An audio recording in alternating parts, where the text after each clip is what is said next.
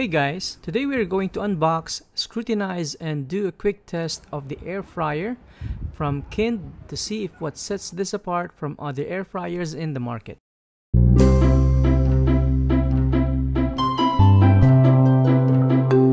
Khind is one of the manufacturers and distributor brand of home appliances from Malaysia. According to their website, they offer best quality appliances to homes both in Malaysia and in more than 60 countries around the world. It is good to see that the product was packed very nicely. 2 boxes mean that it can be protected from dents, which was evident on the outer box earlier.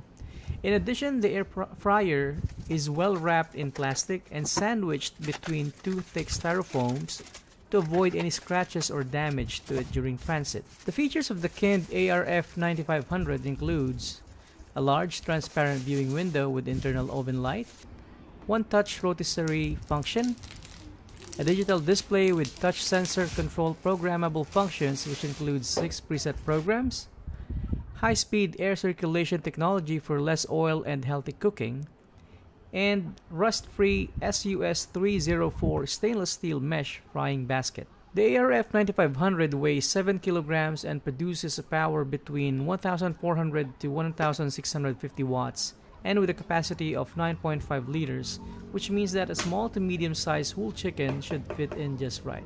In the box, it also has the instruction manual and the warranty card. It also comes with a free recipe booklet, rotisserie basket, and 1-year limited warranty. The items that came with the air fryer includes 2 stainless steel mesh frying basket, 1 rotisserie basket, 1 rotisserie rod and holder, 1 stainless steel tray, and a non-stick drip tray. I can't help but compare the air fryer to a standard electric oven due to its aesthetics, where the door has a window just like how a convection oven is. Though in this case, the door and window is made out of plastic.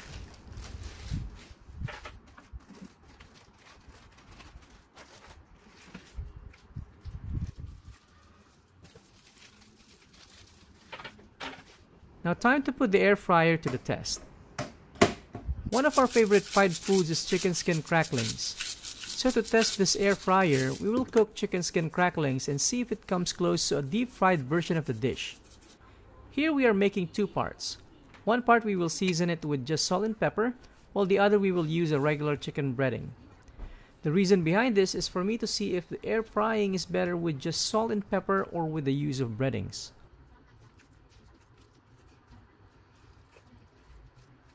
I've lined up the chicken skins in a single tray, where the left are the ones with salt and pepper, while the right has the breading. To cook the cracklings, I inserted it in the lowest rack of the air fryer.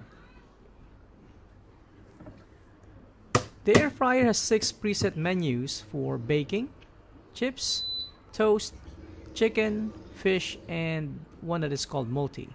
All of these presets can be reprogrammed if needed. For this test, I'm cooking the cracklings on chicken preset, which is at 180 degrees for 20 minutes without preheating the air fryer. This is also for me to get to know the air fryer and see if I would need preheating in the future.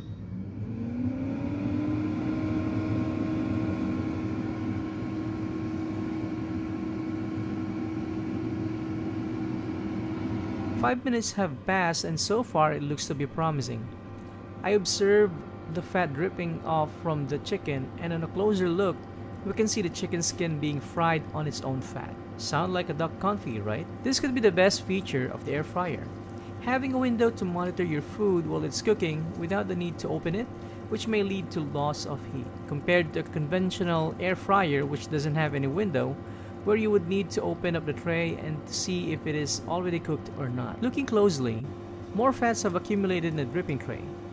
You can even see a pool of bubbles going in a vortex-like manner in the middle, which I believe is due to the high-speed air circulation feature of air fryers. The air fryer is really noisy due to the fan spinning at high speeds. Surprisingly, it's not that hot to the touch while it's cooking. It does get warm though on some areas, especially where the vents are. As soon as the timer reaches 0, it gives a beeping sound where the heater has shut off, but the motor still works continuously until the internal temperature reaches 120 degrees Celsius to avoid the appliance from overheating. The light in the air fryer is only on one side and could have been better if another light was added. Now time to take the cracklings out of the air fryer. Visually, they are fried to perfection. The fats from the chicken skins were rendered and dripped away from the skin. I just wish that it came with a non-stick frying basket, since some of the chicken have stick to the basket, though it's not a big deal since they still came off easily.